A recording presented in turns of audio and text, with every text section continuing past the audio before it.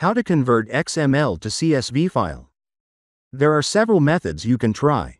Using an online tool, Notepad++, Excel to convert XML to CSV, or even a Python script. Let's start with the first method, using an online tool. First, let's open the XML file to check the data. You can open it in any tool like Notepad, Notepad++, or Microsoft Visual C++. Here's our data. Now, go to Google and search for Convert XML to CSV tool. Open any website you prefer from the results. There, you'll have the option to either paste your XML code or upload the XML file manually. For this guide, let's choose the manual upload method. Click on the Upload button, browse for your XML file, select it, and click Open.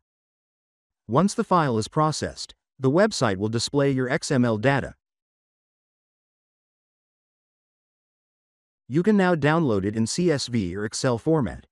You can also click on the Copy to Clipboard button to copy the data as plain text. But for now, let's download the CSV file. After downloading, open the folder where the file was saved and then open the CSV file to check the data. And that's it. Now, let's try the second method using Notepad++. First, open your XML file in Notepad++. Delete the first few lines that include XML version and encoding. Next, go to the Language tab at the top and make sure XML is selected. Then, click on File. Save as and save the file with a new name. Now, open Excel. In Excel, click on File at the top. Then select Computer. And click on Browse. Find and select the new XML file you saved. Click Open. When prompted, make sure as an XML table is selected, then click OK to proceed. Click OK again on the next prompt. And that's it. Now let's try the third method using Excel. First, open Excel on your system. Go to the Data tab and click on From Other Sources. From the list, select From XML Data Import. Now, browse and select your XML file. Then click Open. A prompt will appear, just click OK. Another window will pop up. Make sure XML table in existing worksheet is selected. Then click OK again. Your XML data will now be displayed in Excel. To save it as a CSV file, click on File. Save as. Then choose Computer and click Browse. Select the location. Rename the file if needed. In the Save as Type dropdown, choose CSV, delimited. Then click Save. Click Yes if prompted. Now, go to the folder where you saved the CSV file. Open it, and check the data. And that's it. Let's try the fourth method using Python. First, you need to install the required Python libraries. Press Windows+R, type CMD, and hit Enter to open command prompt. In the terminal, type pip install pandas, then press Enter. This will install the necessary libraries. Now let's move forward. Open the folder where your XML file is located. On the left is XML file, and on the right is the Python script. You'll find the script in the description. Before running it, you need to make a few changes. Scroll to the bottom of the script. Update the XML file name to match your file. Also, set a name for the output CSV file. And make sure it ends with .csv. Next, go to the top left, click on File. Save as. Set the file name as XML_converter.py. In the Save as Type dropdown, choose All Files. Then click Save. Now you can close the editor. Your Python script is now ready to use. Make sure the Python script and the XML file are all in the same folder. Now, go to the top of the File Explorer window and click the address bar. Type CMD and press Enter. This will open command prompt in that folder's location.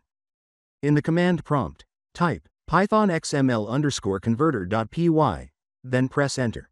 The conversion will start and finish in a few seconds. Once done, close the command prompt. Now open the CSV file to check your converted data. And that's it. Each method has its own limitations. Online tools aren't secure for sensitive files and have size limits. Notepad++ needs manual editing, which can lead to errors. Excel may misread complex XML structures. Python scripts require technical skills and setup, which might not suit everyone. For that, you can use offline tools like SysTools XML Converter. It's fast, reliable, and keeps your data safe by processing everything locally, no internet or file upload needed. You can find the download link in the description. Once downloaded, simply install the software on your system. Once launched, you'll see a clean and intuitive interface with clear navigation tabs and action buttons. You'll see two options to add your XML files: Add Files or Add Folder option. Add Files to select individual XML files from your system and folder. To import an entire folder containing multiple XML files. Click on either Add Files or Add Folder based on your requirement. Browse to the location of your XML files. Select the desired files and then click on the Open button. Once imported, the selected XML files will be listed on the dashboard under the Selected Path section, along with their corresponding file size and megabytes. If you wish to remove any file from the list, simply select the file, then click the Remove button to delete it from the list. Alternatively, click Remove All if you want to clear all the added files in one go. After reviewing your file list, click the Next button at the bottom right corner of the screen to move forward. In the Export Options section, you will see there are multiple export format options.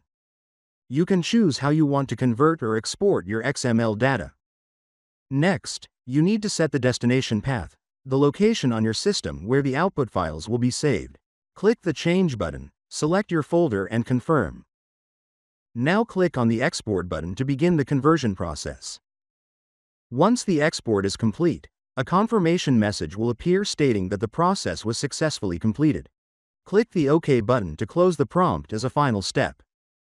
Click on the View Report button. This will generate a detailed summary of the export operation, and you'll find your converted output files carefully saved and organized in the format you selected. And that's it.